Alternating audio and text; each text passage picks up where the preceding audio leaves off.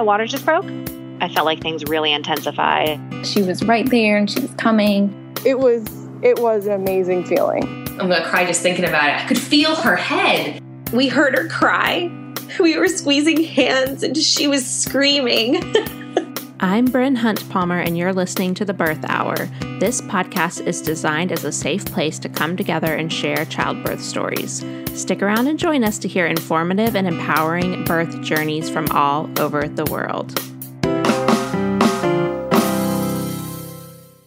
Today's episode is sponsored by Aeroflow Breast Pumps. Aeroflow has helped millions of new and expecting parents discover the breastfeeding and postpartum essentials covered by their insurance, including breast pumps, maternity compression, and lactation education and support. They take care of everything, including all paperwork, working with your insurance company, and explaining your options to get these free essentials. Aeroflow offers all major breast pump brands, including Medela, Spectra, Motif, Lancino, Amita, LV, Willow, and more. All you have to do is go to aeroflowbreastpumps.com/birthhour and fill out their free and easy qualify through insurance form. Extra bonus, if you use the coupon code BIRTHHOUR15 in their online shop, you'll get 15% off all supplies and accessories. Head over to aeroflowbreastpumps.com/birthhour to get started. Before we get to today's birth story, I want to talk a little bit about our online childbirth course. It's called Know Your Options, and this is the course you've been looking for if you just have that gut feeling that you know you should be taking a childbirth course, but maybe the one that's being offered to you by your care provider is not exactly what you're looking for. It might be more catered towards the type of birth they want you to have versus making you informed of all your different options and how to address different things that happen in birth, because as this podcast has shown us, birth is very unpredictable. So we would love to have you check out our 12-module course. You can go to thebirthhour.com/course to see detailed outlines of what is included in the course. You will also get a bonus course called Beyond the First Latch that is an additional 6 modules all about pumping, feeding your baby, going back to paid work if that's part of your plan. And we have a special coupon code for you. It's 100OFF for $100 off enrollment. Again, that's thebirthhour.com/course. All right, today's episode is a rebroadcast. We're going to have a batch of replays this summer as we take a little bit of a summer break to spend time with our kids. And if you haven't listened to the podcast very long, they'll probably be new to you anyways because the podcast dates back to 2015. So we're pulling some episodes from our archives. And you can always access all of those archived episodes via our Patreon page. So the most recent 100 episodes are always free in your main podcast feed. But then if you want to access over 600 additional birth stories, you can head over to patreon.com/birthhour and access those for as little as $1 a month. Today's birth story guest is Amber, and she's going to be sharing 2 birth stories. The first one, a hospital birth that had a traumatic ending, and her journey to seeking a fear-free and redemptive birth at a birth center with her second birth. Hi, Amber. Welcome to the Birth Hour. Thanks for being here today. Thank you for having me, Bryn. Can you start by telling listeners a little bit about you and your family? My name is Amber Keeler, and my husband's name is Nathan, and we live in Middle Tennessee with our 2 daughters, Vienna and Lydia, and our dog, Radner. Great, and we're going to hear both birth stories today. So let's go back to your first pregnancy and finding out you were pregnant and how the pregnancy went. Yeah, so my first pregnancy was a bit of a surprise, a happy surprise. I had been on the pill, and I've been married for about 7 months when we found out we were pregnant. And I lost that first pregnancy.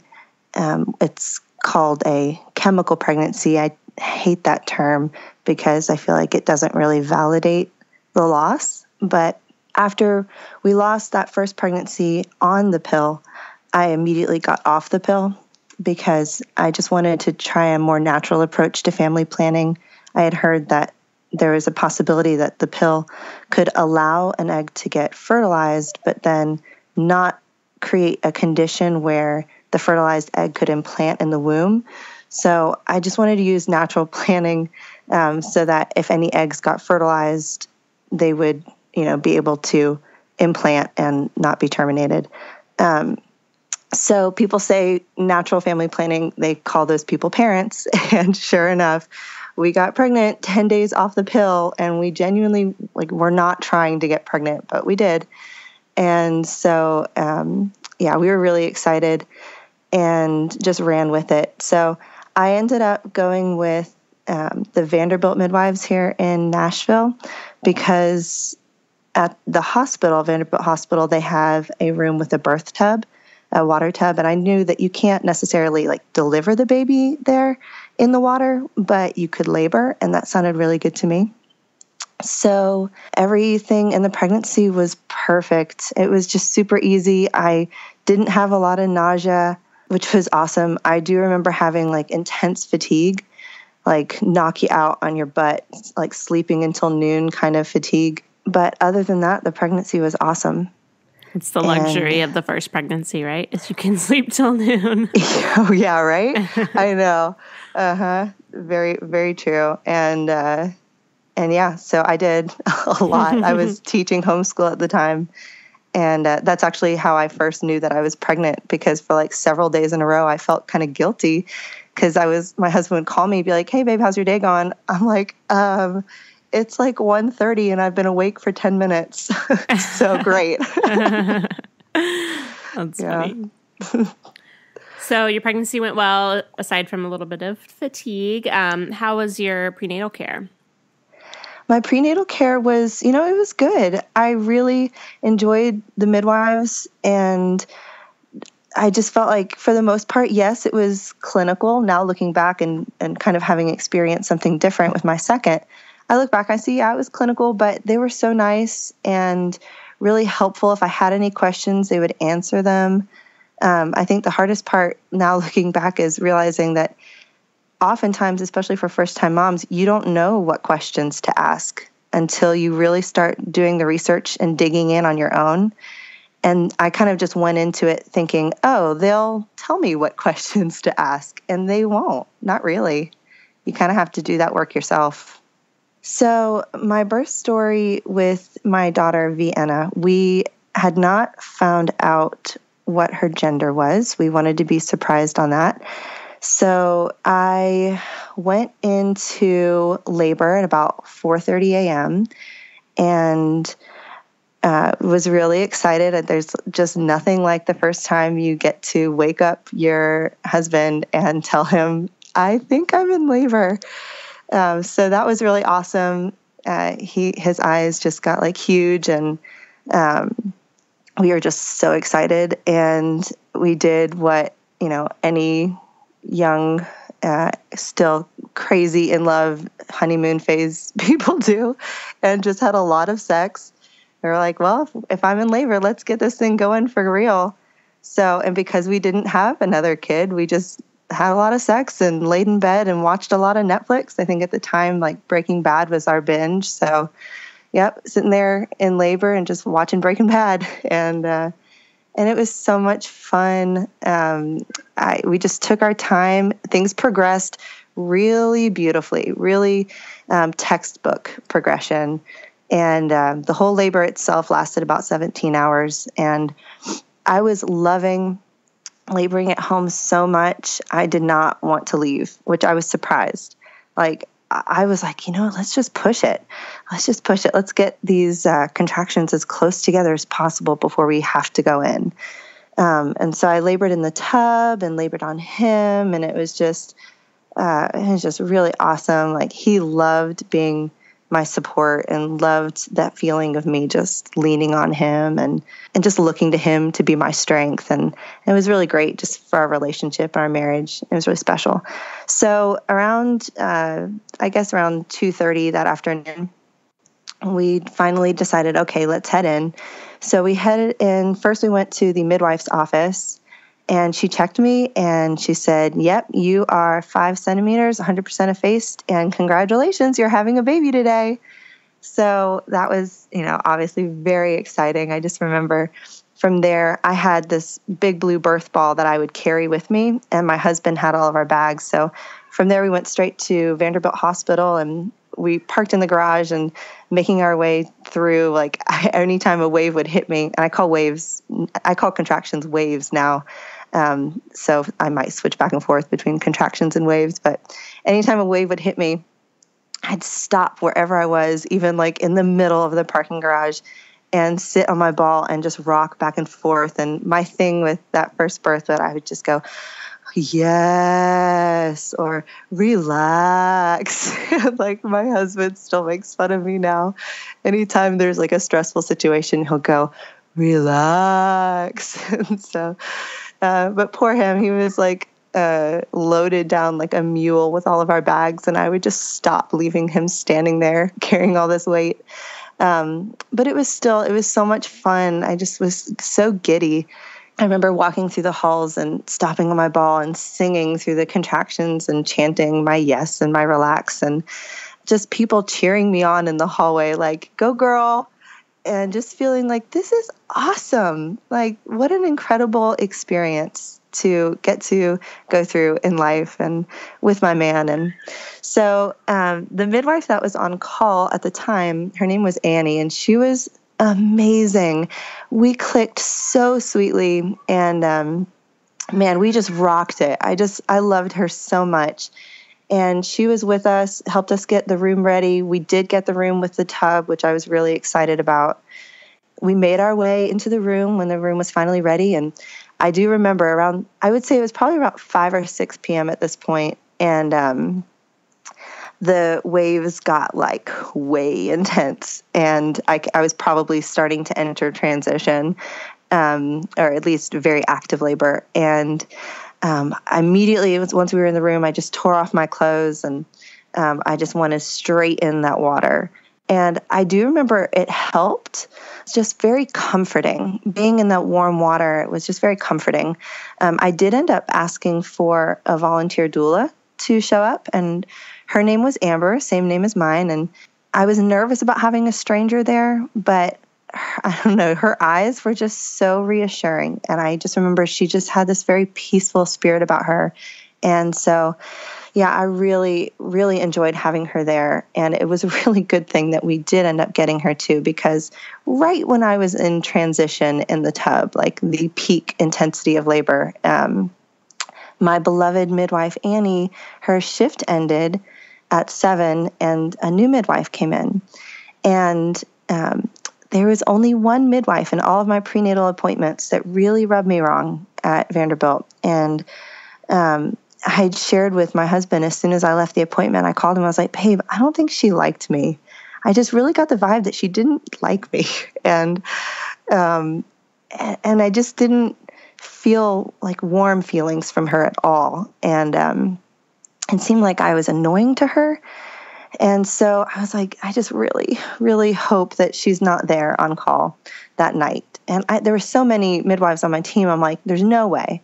Sure enough, she was the midwife who walked in when Annie's shift ended in the middle of transition. And man, that just popped my bubble so hard.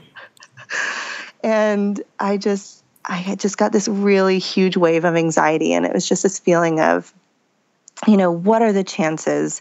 And I just had a bad feeling going forward. So thankfully, my doula, Amber, brought these little LED tea light candles.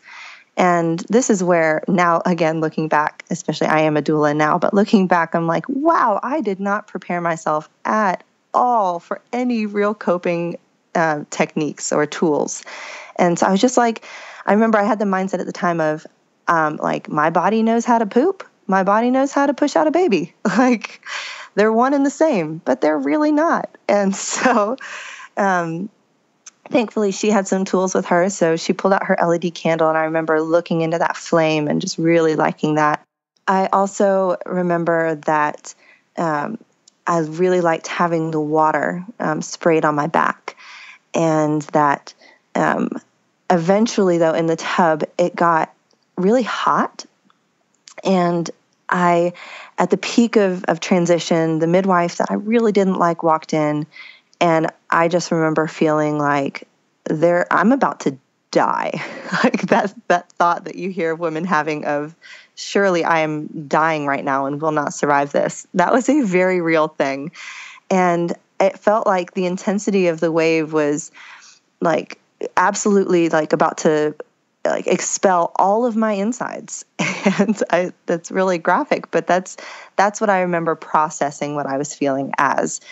And so with the the hot air like around my face. I think the only time I really yelled at my husband, he had gotten close to me to just love on me. And I was like, get out of my face. I can't breathe. I'm going to throw up. And he was like, it's okay. Okay. So he went and he got me these little organic honey candies, and he got a little candy for me to suck on and kept offering me water and just got out of my face. And that was good. I do remember my doula at one point looked at me and she said, Amber, because I was like, I can't do it any longer. I can't do it. I was like, please check me. Because I thought like I'm probably not making any progress. I've probably reverted back to 2 centimeters, and I'm going to be doing this for the next 10 days. And I was like, there's no way I can't do it. I was like, and this is where I was like, please, I just need an epidural, please. I was like begging at this point. And my doula looked at me and she was like, Amber, you can do it. She was like, you don't need an epidural. I promise you don't need one. She was like, why don't you just try to rest? And the idea of trying to rest, I was like, oh, I can do that? So I did. I laid back in the tub, and the next thing I know, I drifted off. And when I woke up, to me, it felt like it had only been like maybe 10 seconds before the next contraction hit and I was back in it. But I later found out that I had like taken a 15-minute nap, and that like was shocking, but it was awesome. And I felt like that little nap just gave me the energy that I needed to go from there. So once I woke up from the nap, I had like one more contraction in the tub. And then I was like, I got to get out of this tub. It's just too hot. And so I got out. My doula walked me to the bathroom. She was like, why don't you sit down and pee? I think your baby's going to be coming here soon. So I sat down on the toilet, and that's where I really remember breaking through, like mentally. And my doula just locked eyes with me when the next wave hit. And she did this thing I now know is called guided breathing. And she kept eye contact with me, and she just used her hand to just gently like guide me through breathing in and breathing out, and these like long, slow, deep breaths. And, you know, she had just had so much peace in her eyes, like no anxiety, total calm. And so, you know, a woman in labor is like an emotional sponge, right? So I just like absorbed all of her peaceful energy. And I remember when that wave hit and using that guided breathing, all of a sudden it like didn't hurt. It was intense, but I wasn't freaking out about it. I wasn't afraid of it. And because I wasn't afraid of it, it's like all of a sudden I didn't process it as pain. So it was really awesome. When I got up from the toilet, I was pretty freaked out, though. I looked down and my water bags were like bulging out of my body. And it was like this alien, creepy, scary thing. It was so bloody and just like hanging out. And I was like, what do I do? And my midwife actually said, go ahead and sit back down on the toilet. So I sat back down, and you could see over your belly to see that? Amazingly, I have a really tiny belly in pregnancy. Yeah. I was like, I definitely could not see that without a mirror. Yeah. For the most part, like I was even like, you know, shaven up to like 9 months. So yeah, wow. I could do some stretching and kind of see things there towards the end. It was not as viewable with the second pregnancy. I did get a little bit bigger. I wasn't able to shave there at the end, but yeah, I tend to have tiny babies, even at full term. So yeah, so after that, the water bags like went back in, which I thought was pretty cool. And I walked over to the bed, and I was like, at this point, still hadn't been checked and just really didn't know where I was at. And I still had that first time mom fear of, I'm surely like back to 0 centimeters now, and I'm just never going to have this baby, and I'm going to be here for the rest of my life until I die. So I just really irrational.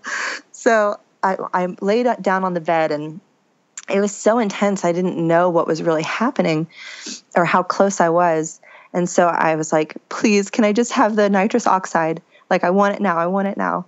And just really panicking for it. And so they brought in the nitrous, and I remember I took like that first breath of nitrous. I was laying on my side in the bed.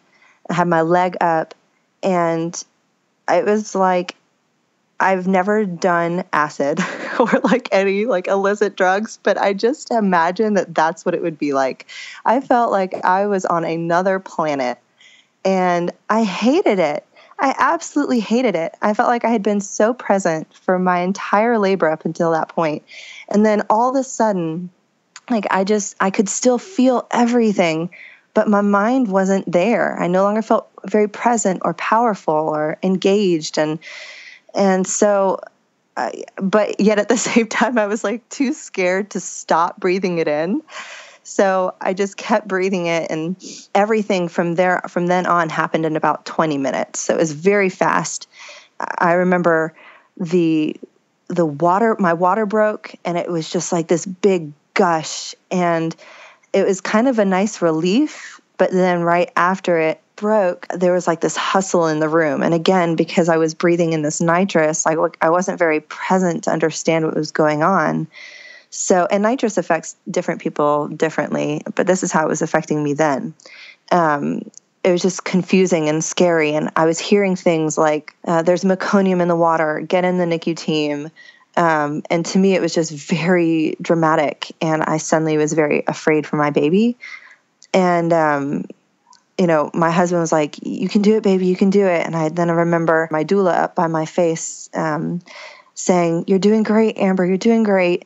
And I was like, seriously thought I was dying and like transitioning to the afterlife thanks to the nitrous. And so I'm like making my peace with God and like apparently asked for forgiveness, like just had this whole like spiritual crossover while I'm pushing.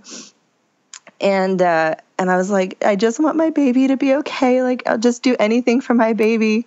And my midwife, things started getting even more panicky, and she was very panicky. I did not like that about her.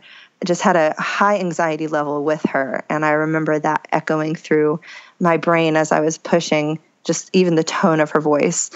And so at one point she said, okay, Amber, if you don't get her out in the next contraction, I'm going to have to cut you.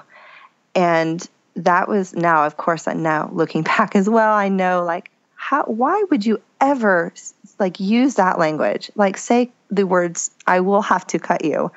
Like just, ugh.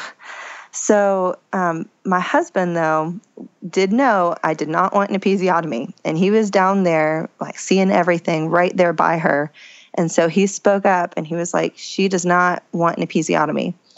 And I don't even know exactly how she responded to him, but the next thing I knew, I had that next contraction, and I pushed really, really hard, and I was like, this is it. I'm giving everything I've got. I'm getting this baby out right now. I mean, gave it everything I had, and she didn't come out. She was crowning, though. My husband was describing her hair to me, and so I just didn't know what to think. And at that point, because she didn't come out, like my midwife said, with that next contraction, I'm expecting, okay, what's next? Brace myself for an episiotomy. Brace myself to feel getting cut. And so I did. I prepared myself. The next wave hit. And what I felt was an out of this world kind of excruciating pain. And I screamed. Like the sound of me screaming haunted me forever. I could not believe. I thought for sure that I had just been ripped from the inside out, and that surely, I had no lower body left. That's how intense that pain was. And that was the very moment that my daughter came right out. She came shooting out. I didn't know what happened. All I knew, okay, she's born. I remember I'm still, on the nitrous. So I remember hearing her cry. I hear her cry. Okay, she's alive. And that's all that mattered in that moment. So they laid her pretty much right on my chest. They were very respectful about my wishes as far as delayed cord clamping. As far as the meconium in the water, I heard the midwives or nurses, someone say the meconium's not a problem. And so thankfully they were able to put her right on my stomach, and my eyes were like nearly swollen shut from the intensity of pushing, even though I only pushed for 20 minutes, I didn't do it very effectively. And so I really wore myself out, and my face was so swollen. All my blood vessels were popped. But yeah, she was alive. And I couldn't believe that I was, but I apparently was. And I remember looking down through like these just really swollen, teary eyes and seeing her arm hair. And that was the first thing I actually said after she was born was, she has arm hair. I just remember I couldn't believe, it was just so surprising to see this actual tiny human, like with all of the human features, even down to arm hair, that had just come out of me. And it was pretty much a blur, because I was still, I think, coming down off of all of the nitrous that I had breathed for like the last 20 minutes straight. But I remember looking over at my sweet husband, and he said to me, "It's a girl." And he just lost it. And he later told me, he was like, I had to be there for you. I had to be in like warrior, soldier, go mode. And so he didn't let himself like process any of his emotions during my labor. But then at that moment, it's like it all hit him, and he let himself feel for like the first time. And he was just sobbing. It was like, "My girls." And oh man, I was crying and I just feeling her warm, slippery body. It was just absolute bliss in that moment. I still felt like really traumatized. It was the very strange feeling of like pain, and I'm alive and my baby's here and we're happy. But what happened? And some nurses came by, later, and it was, time to deliver the placenta. And, I remember I had some hemorrhaging, so they gave me a shot of Pitocin, and then that still didn't work. So then they gave me a Cytotec suppository and did a lot of massaging on my stomach, and that was painful. And I just remember I closed my eyes and I just held my baby girl, and I just sang, terribly, I'm sure, but I sang "The Way You Look Tonight" and just sang some worship songs. And I remember this guy, this like random dude, was sitting on a stool to my left. And at one point he looked at me and he said, "That was the most beautiful birth I've ever witnessed." And I remember I was like, "Thank you." But it didn't resonate. Like there was nothing about that birth, especially at the end there, that felt beautiful. It was scary and painful. And what I later found out, then the midwife came back to me and she said, "I'm so sorry, Amber, but I'm actually going to have to inspect you rectally."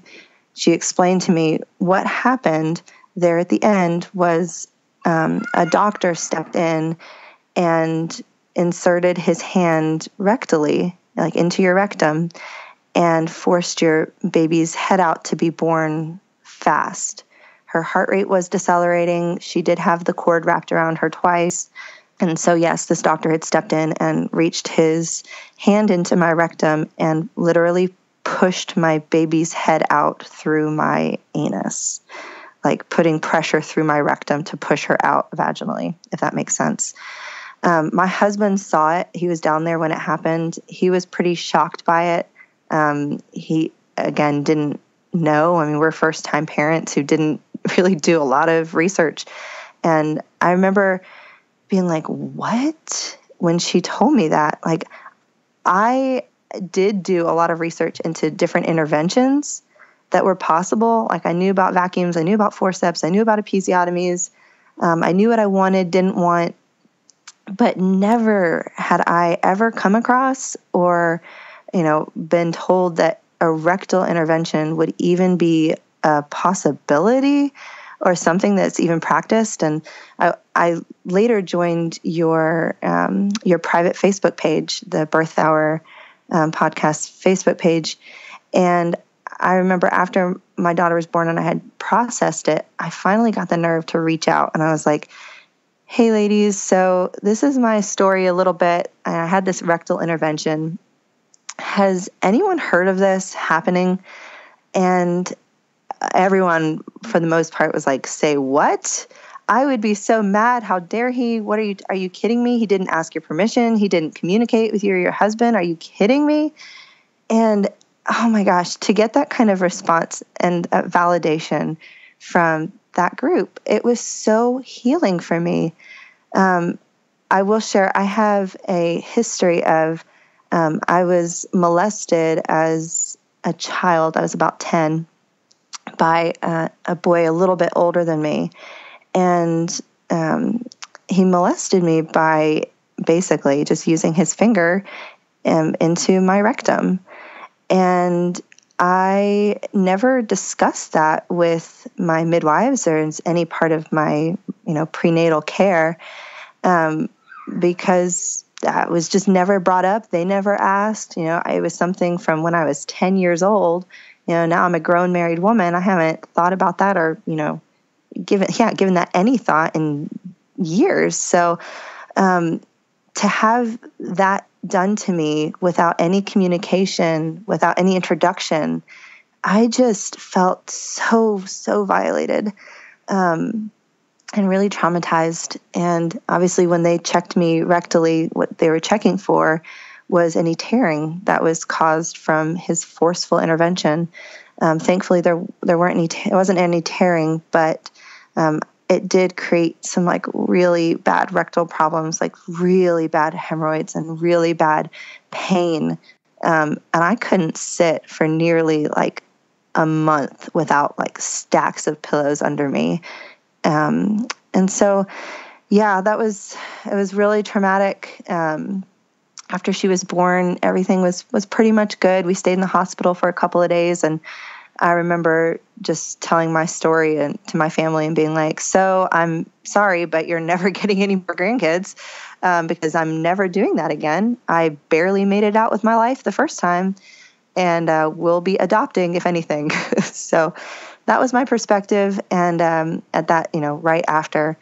But after that, and really reaching out to that group of women on your Facebook page and getting validation, I was like, okay, you know what?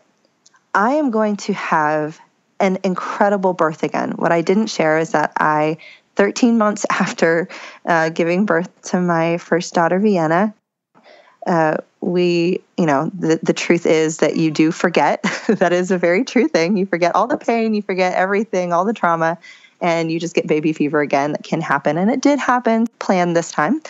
And at first I was like, okay, I'm going to go into this pregnancy, probably with an epidural, maybe.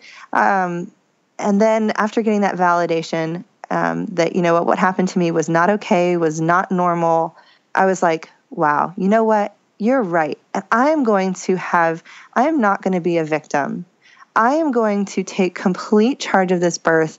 I'm going to redeem that first experience. I'm not going to allow myself to be violated. I'm not going to put myself in the position where a doctor can step in and do something like that to my body without asking or communicating with me. It was no longer even, I think, just about, having a great birth. It was a personal victory for me as a woman with a past of abuse to be like, I'm not going to be a victim. I'm going to stand up, and I'm going to stand up for myself. I'm going to take the reins, and I'm going to have an empowered birth. And I'm not going to be done too. I am going to rock this birth myself with my team. And so, man, just this huge fire was lit under me. And so that kind of leads me into my second birth story. During my pregnancy with my second, I was just on fire for birth. Your podcast was the first thing that I would say kind of lit that fire. It was the first thing that I discovered in the birth world and in the kind of the online birth community. It was the Birth Hour podcast, and I found you through following the Lily Jade diaper bags. I love that. Yes. And so I started following you, and I was like, oh my gosh, this exists. There are podcasts with women sharing their birth stories. This is freaking incredible. Because, I did have a kid now, and at the time, we were doing a house renovation on top of it and tearing down walls, and it was just super nuts. And so obviously I don't have free hands like I used to like sit down and read a book. So the idea of just playing this podcast was like world-changing, life-changing. So every single day from the time that I discovered you, I listened to a birth hour podcast and a birth story. And it just like, I could not believe the things that I was learning. And hearing these women having these different kinds of births and hearing these women share their natural birth stories and just the different perspectives on birth and the idea that contractions don't have to be considered pain. You can describe them as pressure, and the different coping tools, like actually doing real counter pressure and having like sensory distractions, and just how to have a birth team, like all the things to do. And I just ate it up like crazy. And, through then entering that birth world online, I discovered, in addition to that, like the Birthful podcast, Fear-Free Childbirth, the Rockstar Birth magazine, just like all these different birth resources to have like really empowered birth experiences. And through just diving in and reading and just like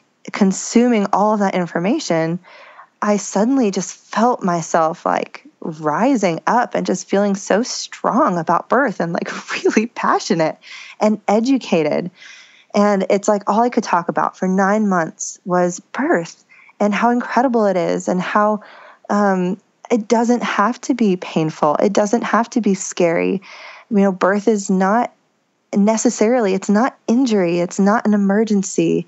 Things can happen in birth, but a general healthy birth is not something to fear at all.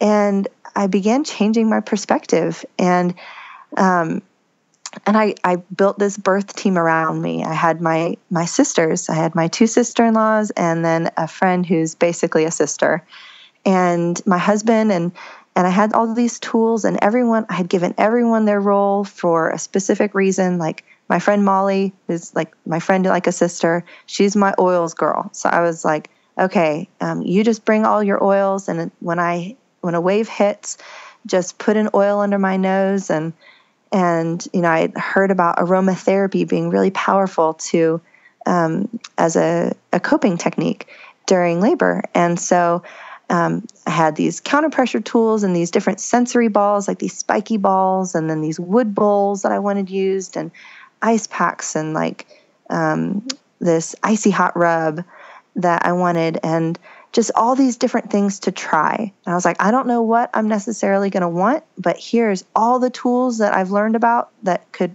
really help work. And I just want to have them all with us, and we'll try them all as we go, and we'll find out what feels best in the moment. And so I had this plan set up, and from there it was just every day listening to my podcasts and just eating up those birth stories. And then my little birth bubble was popped again at 32 weeks when my midwife at Baby & Company, and I will say they were so amazing. The birth center that I ended up going with was Baby & Company in Nashville. It is literally like a birth spa. I felt like I was getting together with like a bunch of friends anytime I showed up. It did not feel clinical at all. It was so warm and inviting, and I just loved it. But yeah, at 32 weeks, my midwife was like, well, she's in a persistent transverse lie, ended up being the name that I was given. And she was like, so go to spinningbabies.com and just try to do all the techniques that they share to turn your baby. Don't worry, there's still plenty of time. So just start doing all those things. So I did. I went to spinningbabies.com and just started doing all that research. The thing about a transverse lie is that unlike a breech, you can't even attempt a vaginal delivery.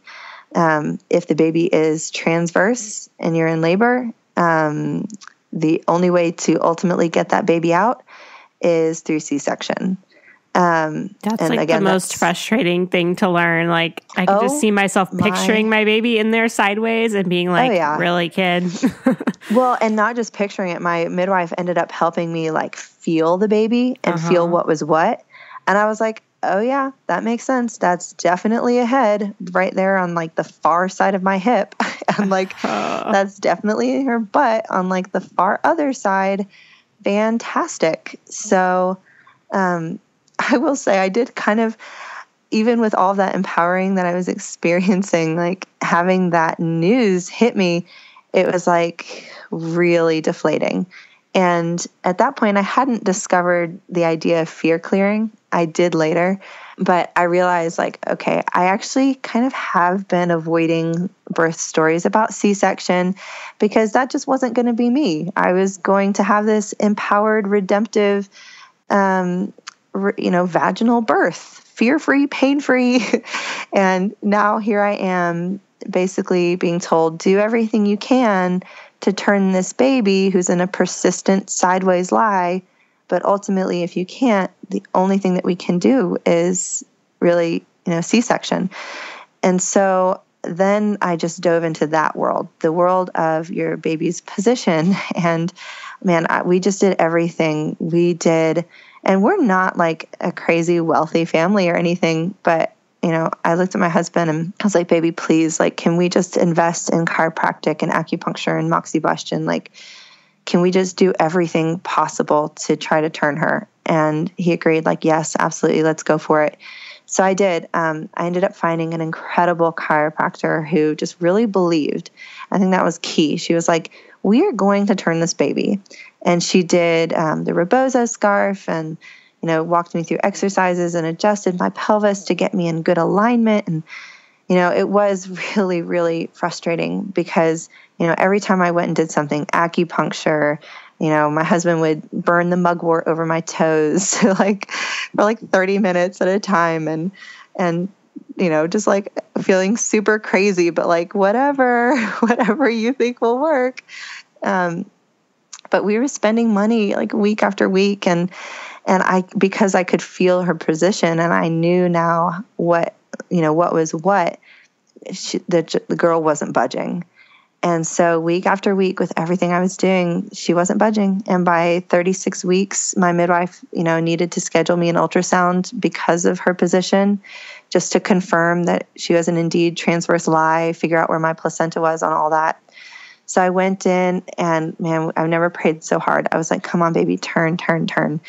And laying there on the table, the ultrasound technician, checking me out. She's like, yep, she's just laying in a hammock across your pelvis. She is super transverse. Like, it was exciting. And I was just so devastated. And, as soon as she left the room, I just busted into tears.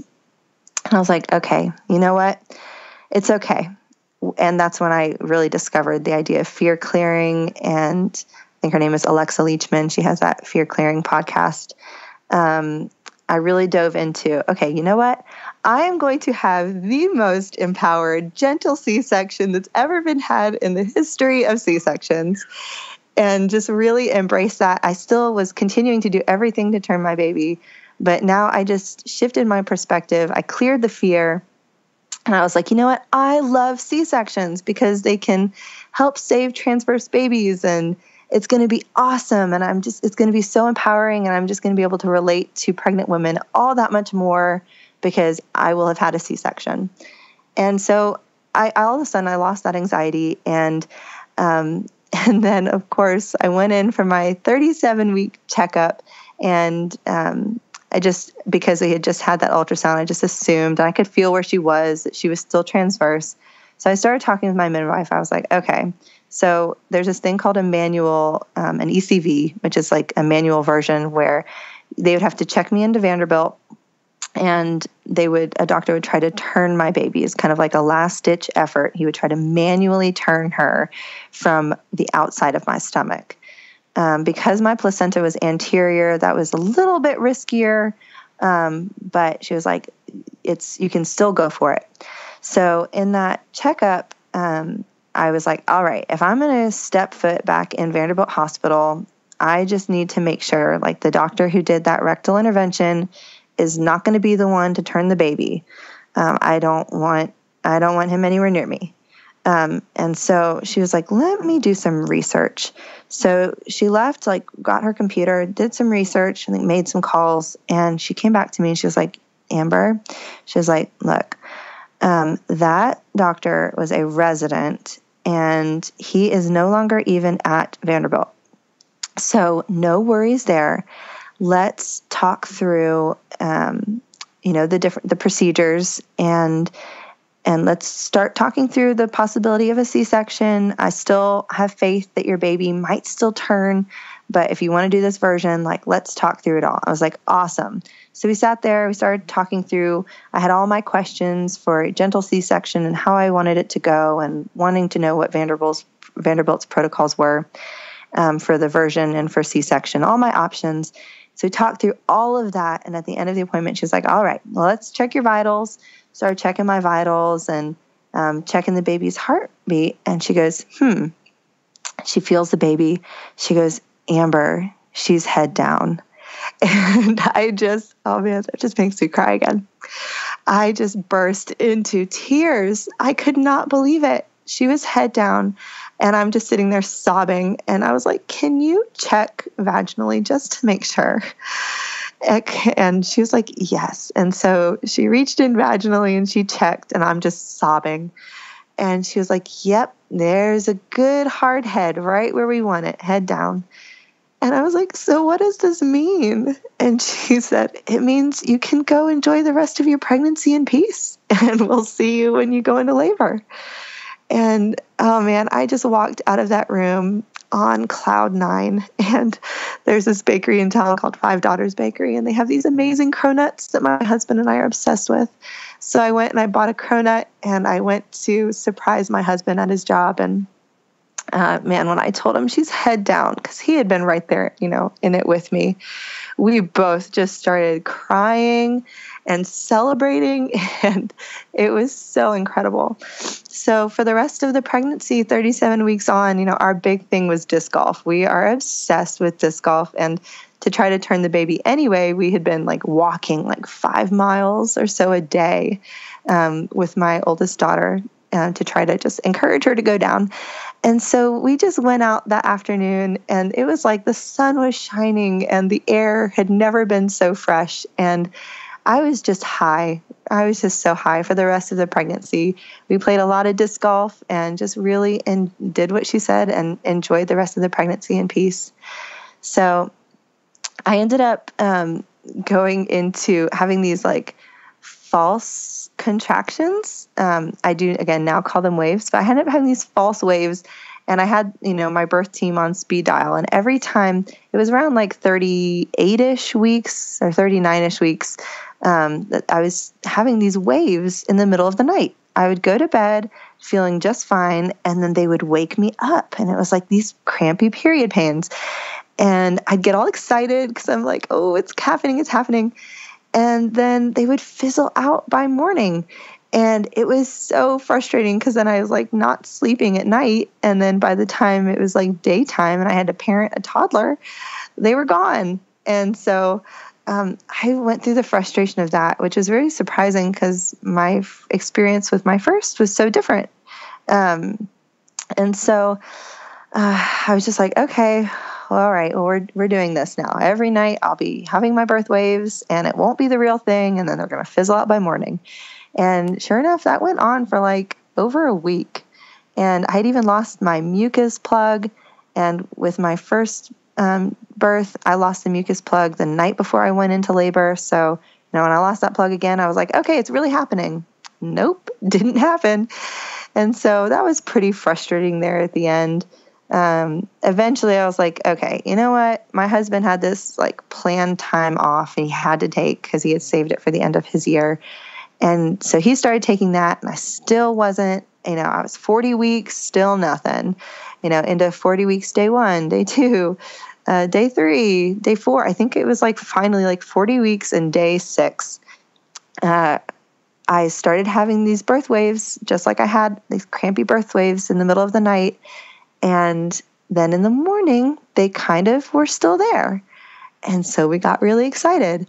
And we were like, okay, I think this is the real deal. Let's go play around a disc golf and do some walking. And we did. And sure enough, the waves were like picking up again. And so we were like, oh my gosh, this is it. This is really it. And they were coming closer and closer. So, we called my mother-in-law. We were like, all right, it's really happening this time. They are, a minute long, five minutes apart. Like, we're going to head into the birth center. So I dropped my oldest off with my mother-in-law, and we headed in. And as soon as we were in the car driving to the birth center, they spaced back out to like 12 minutes apart, like 20 minutes apart. And so I called my midwife because the birth center is like an hour away. I was like, oh no, it's so frustrating. They're spacing back out again. And she was like, it's cool. Just go play disc golf, go to dinner. And she was like, just check back in and just come in anyway. Come in anyway. Let me take a look at you no matter where they are. So we did. We went and we played disc golf, and sure enough, they picked back up. And this time I was like, all right, I'm not just going to call this. Let's keep going. So we were like a couple of hippies, just me and my husband, like out on the disc golf course. And I'm wearing like this like delivery dress with no underwear, like just because I was like, have to stop and pee a lot. You're just squatting in the field. So I'm like literally squatting like in the woods, in the field, like throwing a disc and hiding behind a tree. And it was awesome. And the waves were picking back up to like 3 minutes. And every time a wave would hit, I'd hang on my husband, and we're like swaying, and all these like poor, innocent, like college and high school dudes are probably like, yikes. And it's like, we're like walking birth control out on this disc golf course. But, finally, like, they were like consistently 3 minutes apart. And I was like, all right, babe, this is the real deal. Let's get in the car. Let's go have this baby. And what I hadn't shared was that at my like 39-week checkup, I was already 3 centimeters. So, I was like my cervix was super soft and like really effaced. And so I was like, surely we're having this baby. And so we went in, and so excited. The midwife who was there, I loved all the midwives, but there were like 2 in particular, Maddie and Alice. And I was like, please, Lord, let it be them. And sure enough, Maddie was there to greet us. And I was like, yes.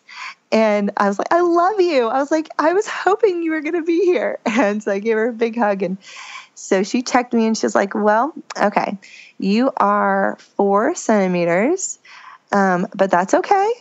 And I was like, oh, okay. Because I was really expecting like at least 6. And she was like, do you want to do a membrane sweep? I was like, heck yes. So I had done some research, knew that I was totally cool with a membrane sweep. So she swept my membranes, which wasn't bad at all. Then she guided me through the Miles circuit, which is something that I had already been doing. It helps like get your baby in a good position. So I went through the Miles circuit, and still nothing. It was really awesome, though. She was like, if you don't end up progressing as fast as you'd like, she was like, don't worry, you can just crash here. Y'all can sleep here overnight. And it's like their rooms are like literally like a spa, like a hotel spa. Like we couldn't afford a night in that kind of a hotel kind of spa. So we were like, awesome. So I'm sitting there doing the Miles circuit. We're listening to like our favorite comedian and like watching The Office and just laughing and really enjoying ourselves. And but after like an hour of that, she was like, you know what?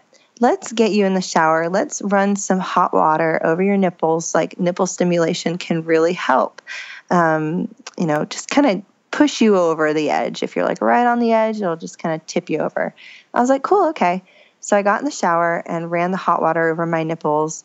And sure enough, holy smokes, like within a minute of that hot water running over my nipples, it was bam, active labor. And the waves were coming every minute, and they were like intense, and it was awesome. But I was so excited. My husband, after like 5 or 10 minutes of that, just being really consistent, really intense, really close, he immediately called our birth team. He was like, okay, guys, it's really happening. If you want to be here for it, you better get here now. And at that point, it was like 9 o'clock, and we had arrived to the birth center at like 7. I just remember sitting on the ball in the shower, and I was just finding this groove, and I was like, baby, play DJ for me. So he was like Mr. DJ, and he pulled up this song. It was Dave Matthews, You and Me Forever, or whatever it's called, You and Me. And it was just like, yes, everything about that song, the lyrics, like sitting there on my ball in the water, it was awesome. I was like, babe, play that song on repeat. So he played that song on repeat. And slowly started to arrive. He already told him, like, when you come in, don't disturb her. Just be there. Be ready. So it was going so great, though. Like, I just really found this zone and in the shower, and it was like almost too good. And I was like, you know what? This shower is so awesome. I'm going to save it and get out so that if things get really intense, I can go back to it. And so I got out of the shower and put this robe on, and so I ended up finding a position out of the shower where I would be like sitting on a birth ball, like at the edge of the bed, but on the floor. And then when a wave would hit, I would like stand up and lean over this peanut ball that was on top of the bed. And I would like rock over this peanut ball. And what was so awesome was that, through like the earlier labor, I was able to like really still communicate. Ooh, I like it when you do that. Oh no, I don't like that. Or I like this.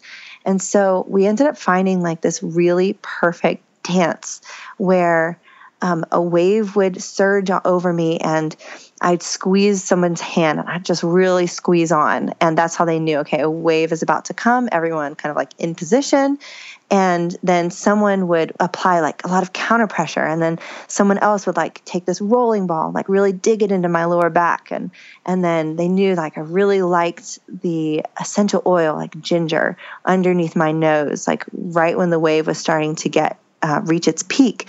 And then right when it was at its peak and its most intense point, I loved having like something really cold rubbed into my middle back.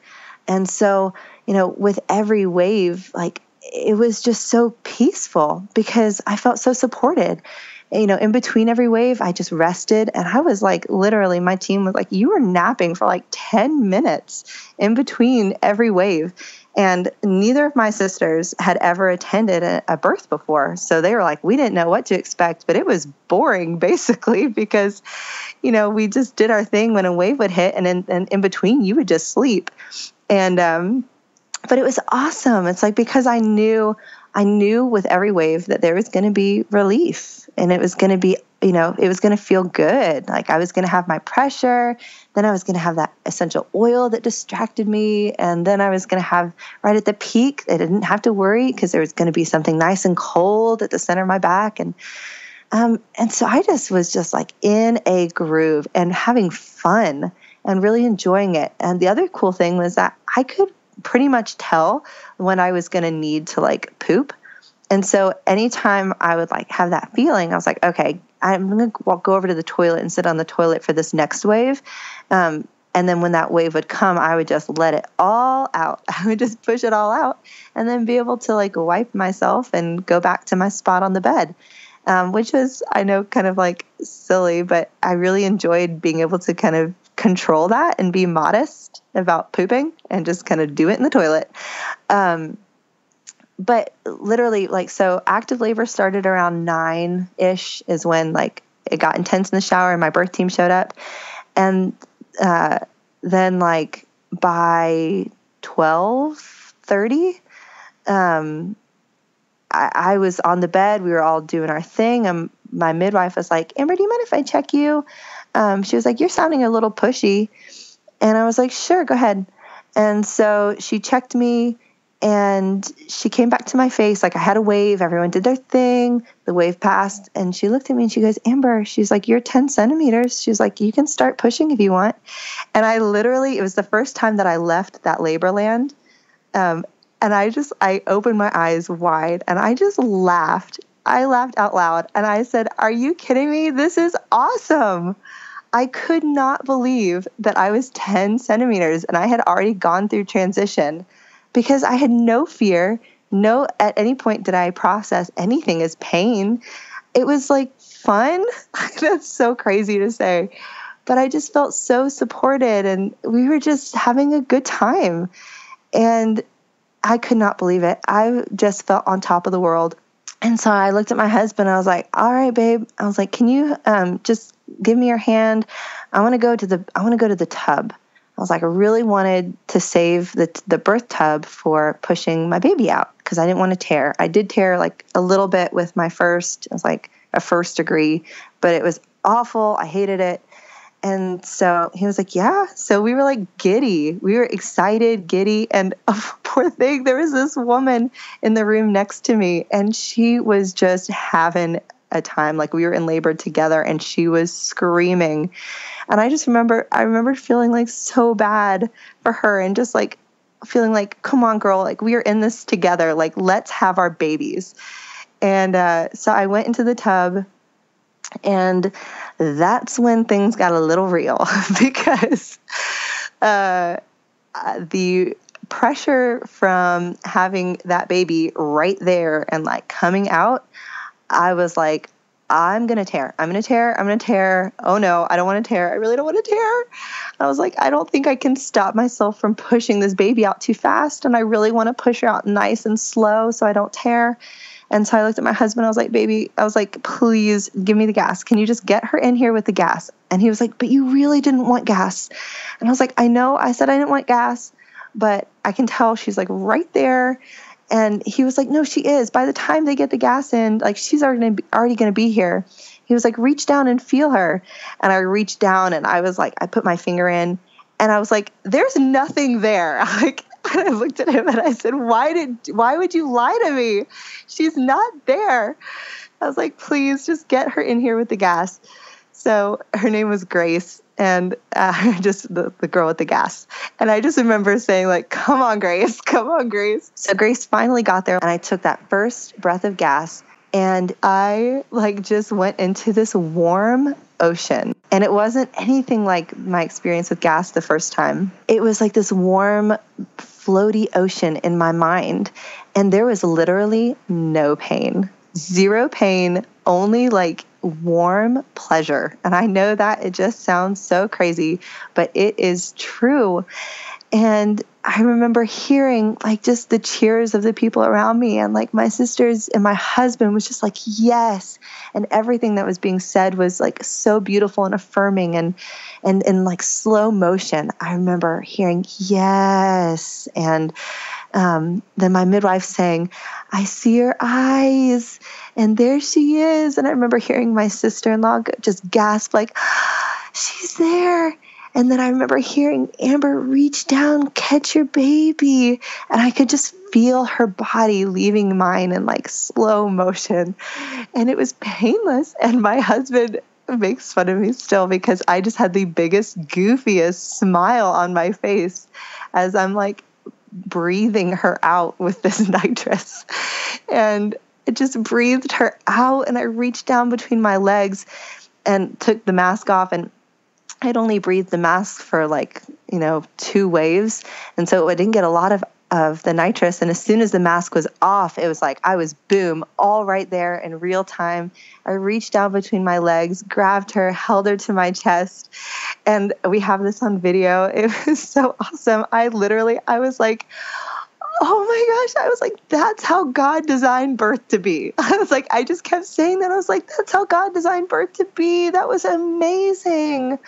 Oh my gosh, that was amazing. That was perfect.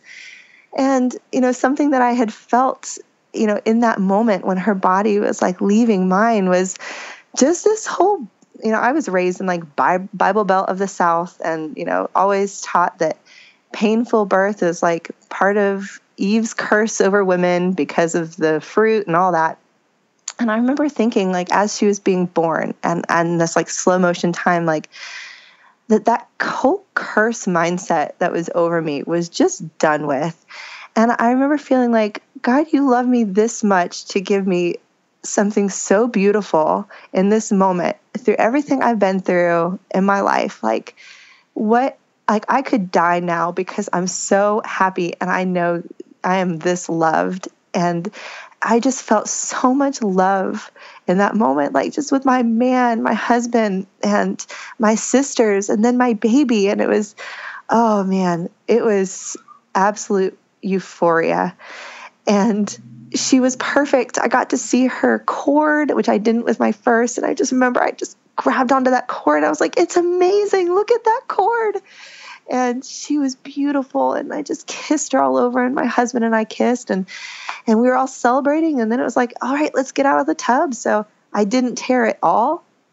I stood up out of the tub. My midwives helped me to the bed. I delivered my placenta. I did have some hemorrhaging, so I had to get that Pitocin and that Cytotec again. But I was just on cloud 9. And it was the absolute happiest moment of my life. It just was. It was like heaven. And I couldn't believe it. Like an hour later, I handed over to my husband, and my sisters were enjoying her and having some skin to skin. And I was like, you know what? I'm going to go take a shower. So she was born at 1:01 a.m. and like 3 a.m. I was standing by myself in this dark shower and just like could not believe, like washing my hair and like washing my face and just like thanking God for that experience. And yeah, it really inspired me in that moment. Like I was like, I'm supposed to be in birth. And so I started I was like, this is my calling. I've entered into even more intense training to become a doula. And I'm currently working with 3 friends right now. They're delivering in February, April, and May. And so I'm just getting to walk through them with it. And I really believe however you have your baby, as long as you really get to educate yourself and know what your options are, you can have an empowered, euphoric birth no matter how that baby is born. I think it was Jennifer Hirsch who came on your podcast and said, you know, what affects a woman most is not how her baby's born necessarily, but how she feels that she was treated during that experience. And if she feels like she was empowered. And so, yeah, Bren, those are my stories. It's amazing. I love just hearing your different tone of voice in the first versus the second. I could just picture you with that goofy grin that you talked about. Oh, it's like teeth, like front buck teeth, like just hanging out. It's glorious. Beautiful. Is there anything that you wanted to mention real quickly, resources-wise? Yeah, so just real quick, I do have a blog. It's handyapron.com. And on that blog, I just talk about marriage, birth, kids. But I've written an article called Coping Tools and Techniques for Fear-Free, Pain-Free Childbirth.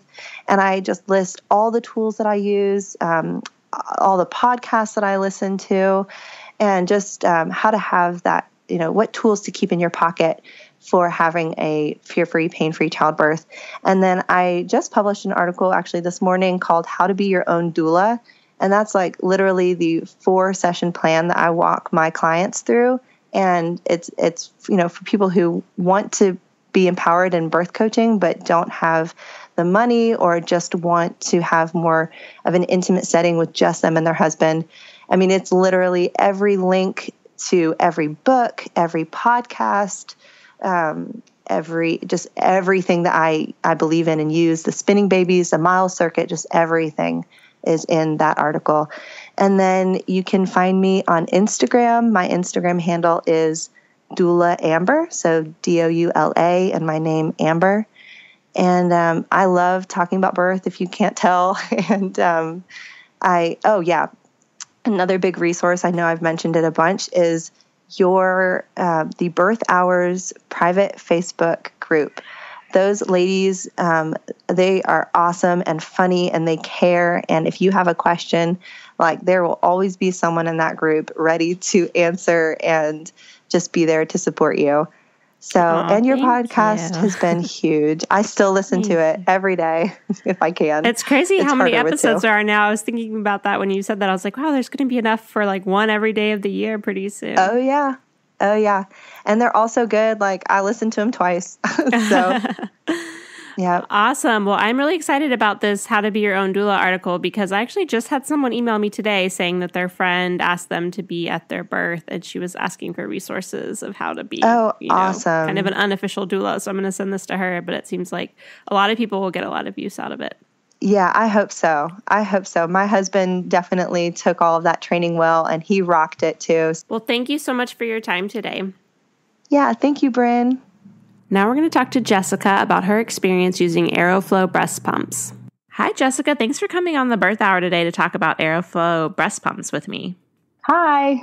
Can you tell listeners just a little bit about you and your family before we get started? Yeah, my name is Jessica, and I'm from Ohio. I have 2 little boys, and I'm actually pregnant with my first girl right now. Oh, yay. Congrats. Thank you. Well, tell me about how you heard about Aeroflow and how you got started using them. I actually heard about Aeroflow through just like a random Facebook ad when I was pregnant with my second son. My insurance had literally just started covering breast pumps, so I had been searching them and trying to figure out what the best way to acquire one was via insurance. So when I saw the Aeroflow ad, I thought, this seems too good to be true, but I filled out the form and went through the whole process, and it was very quick and easy. And that time I got my pump after he was born, but that was just because of my insurance. This time when I ordered it, I got it 2 days after, literally. 2 days after ordering it? Yeah. Wow. Very cool. So Aeroflow is basically just like a middleman that takes care of all of the paperwork and dealing with insurance and stuff. And for you, what was the process like? You just go on their website and fill out what you wanted? Yeah. So what I did was they had a form where you were able to give your contact information, and then they have a representative reach out to you. The representative calls and emails. So she called me and I didn't answer because I was at work. And so she sent me an email and asked me about my OBGYN to get the prescription and what insurance I had. And I gave her that information, and she did all the work. She contacted my insurance. She contacted my doctor's office because I'm on TRICARE, so it's through the military, so they're very particular. And she was able to get the prescription and with the correct verbiage and get everything to me. And then she sent me a list of approved pumps. I selected the one I wanted, and it was here in 2 days. That's so awesome. Like you said, sounds too good to be true to not have to deal with insurance at all. Yeah, it was incredible. It was a very easy thing to check off of my to-do list. And that's really good to hear for any military families out there listening, that that's totally doable with their insurance as well. Yes. Which pump did you choose? The first time I got a Medela Pump and Style, and then this time I got the Spectra S2. Cool. So you just want to kind of see which one you like better? Yeah, I thought that it would be a good switch up. And I have another friend who is also in the military, and she did the same thing. She had the Medela the first time, and then she switched to the Spectra, and she really recommended it. So I thought I'd give it a try. That's awesome that you can get a new one with each pregnancy, because I know pumps like have a mileage to them where they aren't as efficient the longer you use them. Right. And since I pumped for 9 months the first time, I know that my pump probably isn't as good as it was. So it was really nice to be able to get a brand new one this time. Awesome. Well, thanks so much for telling us about your experience, and congratulations again on baby girl. Thank you so much. Thank you so much again to Amber for sharing her story with us, and to Jessica for coming on and talking about Aeroflow. Head over to aeroflowbreastpumps.com/birthhour, and they will seriously take care of everything. It's totally free to you. And I've had a ton of listeners message me about how great of an experience it was. If you want more information from today's episode, just head over to thebirthhour.com and find the show notes page. Thanks so much for listening. If you enjoyed today's show, head to thebirthhour.com and click Become a Member to pledge your support. And as a thank you, you'll get an invitation to join our private Facebook group and access to exclusive episodes. Your vote of confidence and support means the world to me.